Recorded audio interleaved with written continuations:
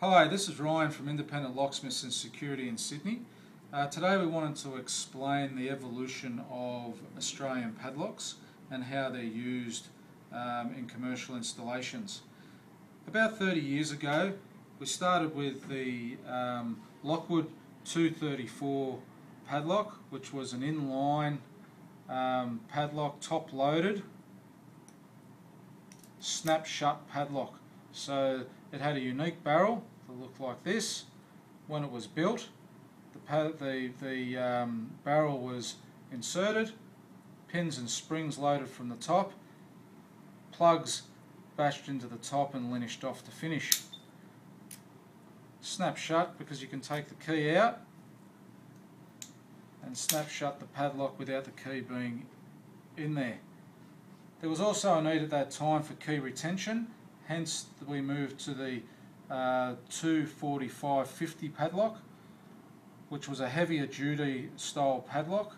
Again, had its unique plug that only fitted this style of padlock. And you'll notice that I can't take the key out without the shackle being in the lock position. That stopped padlocks being unlocked in the field. The next step in the evolution was to move to the 234/45 padlock, which was more of a modular configuration and took a standard 530 cylinder. The 530 cylinder was inserted into the padlock. The 530 cylinders are easier to load than the older style of loading it into the top of the padlock, and this cylinder also fitted other padlocks in the other lock sets in the range, which meant that Lockwood could effectively get rid of these two lines. As the 530 cylinder was coming out of patent, Lockwood created the figure 8 cylinder and stepped up to the 234/45 style padlock. This was modular in design, just like the 234/45 was. The cylinders came preloaded, so that you just had to insert the barrel into the cylinder there and insert that into the padlock. This padlock is actually configured with a collet and chain. Collet is a small round piece of metal that gets, after the chain's been slid over the shackle, gets belted up and over the top of the shackle to ensure that the chain stays on the padlock, and then the other end of the chain is fitted off to a gate or a hatch of some sort where the padlock's being installed, so that padlocks don't get thrown away or taken off site. The next step in the evolution was to go to the 334/45 style padlock. Again, similar to the 234B in the figure 8 style of housing. However, this housing here is unique to the 334B/45 and the 215 padlock, and takes a 570 plug. So the 570 plug is common in the Lockwood range. This padlock here also can be configured to be snap shut or key retained.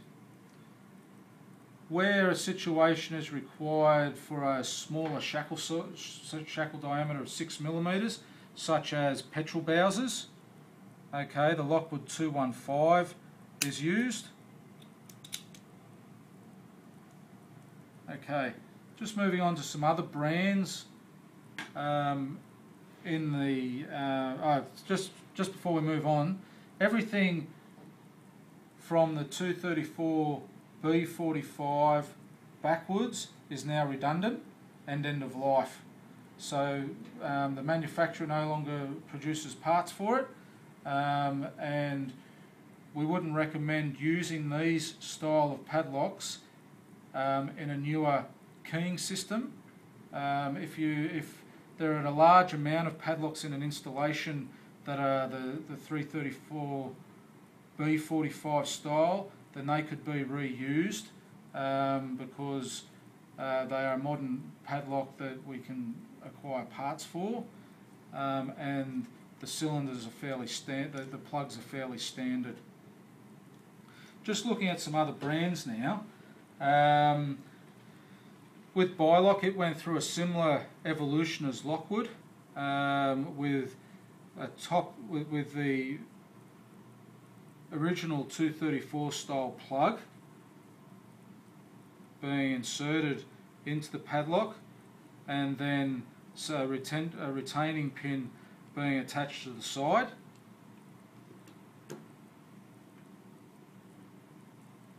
The new generation of Bylock padlocks now takes a figure 8 style housing to give it more flexibility. Over here we have a range of shackle sizes, so these are interchangeable in most of these padlocks, depending on the application.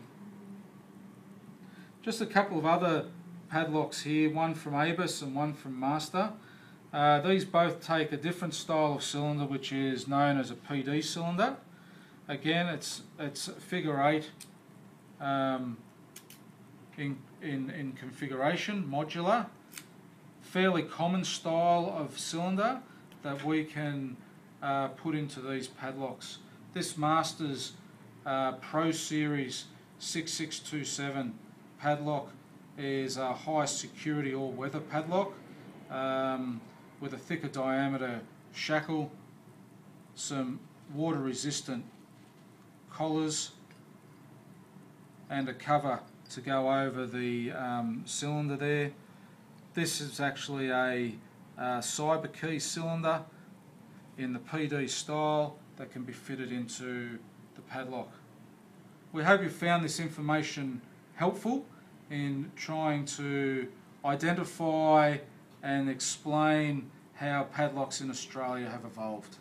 Thank you.